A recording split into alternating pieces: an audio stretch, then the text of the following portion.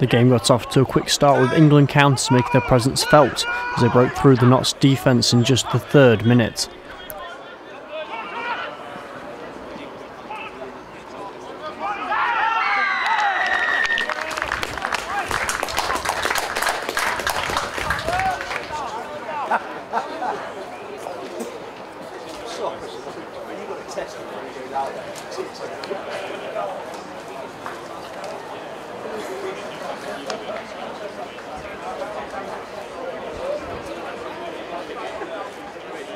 They were unable to convert the chance though, putting them 5 points ahead early on.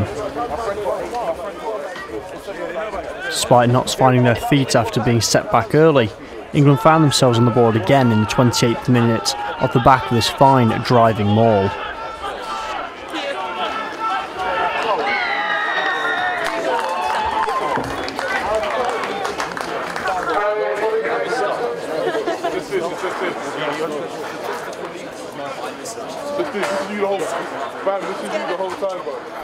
This time they're able to convert, putting a gap of 12 points between themselves and Notts. However, the Green and White's determination paid off, almost mirroring England's second try of a driving maul of their own in the 34th minute.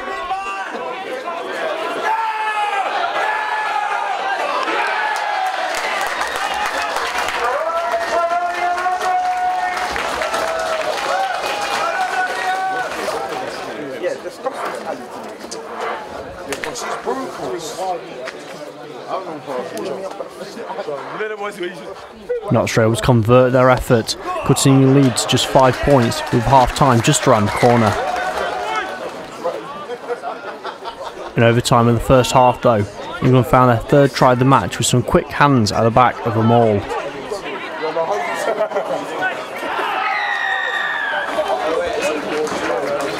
The kick had his eye in as he was able to convert, reasserting the 12-point advantage going into half-time. The continuous England attack in the first half had left them in the driving seat, but the Green and Whites weren't out of the contest just yet. 13 minutes into the second half, Notts were able to find the try they needed after some fancy hands and footwork to break through the England defence.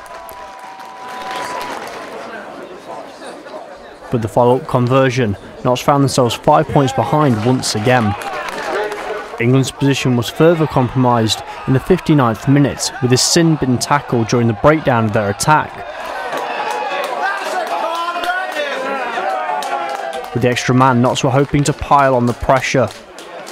However, despite pushing England back, they were unable to break them and were hit with a sucker punch. In the 69th minute, England found a gap and, with some excellent individual running, were able to reopen the gap.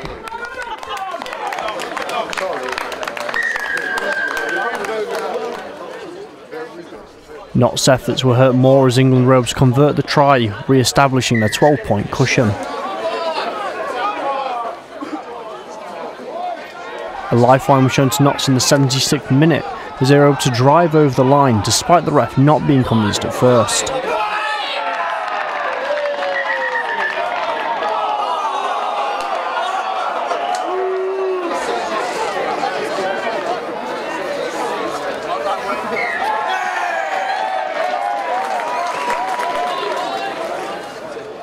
Notts were unable to convert for the first time of the night though, leaving them 5 points adrift. Despite putting up a late fight, Notts weren't able to get over the line as England came resurgent and pinned Notts back. However, Notts' defence remained strong, keeping them out, leaving the final score Notts 19, England 26. Reflecting on the match, Matt Everard wasn't disheartened by his players' performance though. That's the game for your guys and the scoreline very close.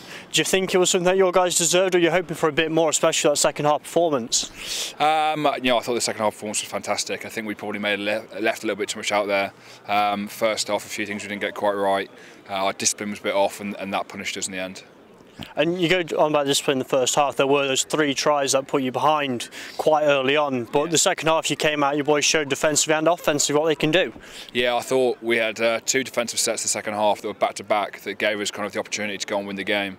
You know, I thought the standard of the D and some of the intent and the intensity and the desire by the lads was, second to none, and I can't really ask for any more than that. And a nice way to finish off your season as well, and nice to kick on into next season as well for you. Yeah, that's an international side and some of the best players of their age in the country, so it's a great test for us boys to go up against, and you're absolutely right for us to use that as a stepping stone into next year.